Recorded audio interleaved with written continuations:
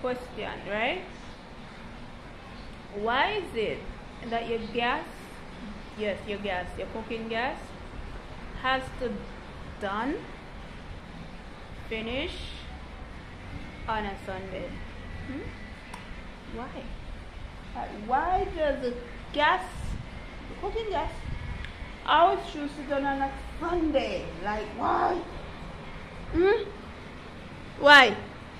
Anyways, I'm gonna be purchasing a gas right now. So what's up, guys? Let's do this. So we're gonna be taking off a rounded cylinder today. For those of you that don't know, so first thing first, you have to lock off this right here. You gotta turn it this way. So you see the off button right there, and then you press this button right down,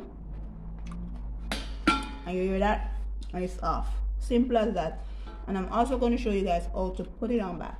Okay, so stay tuned. So guys, as you can see, it's a seal panel gas, brand new. It always comes with this seal. If this is not on it, I don't know what to say to you. You take that off, and you push it closer to where the stove is, and you press it down again and put it close underneath the rim.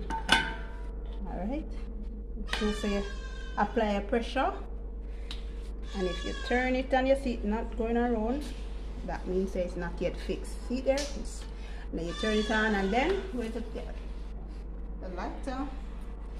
You test if there's gas in the stove.